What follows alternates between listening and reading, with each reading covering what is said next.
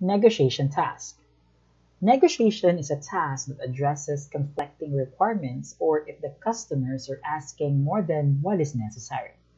There are many ways to negotiate. The goal is that each party should feel a win situation. A very useful approach to negotiation is prioritization. If the requirements are prioritized, it is easy to select which requirements to work on and which ones are to be accommodated soon when time and budget permits. In the case of conflicting requirements or turfing customers, champions may help settle conflicting parties. It also helps to refer to guidelines or policies in consolidating requirements.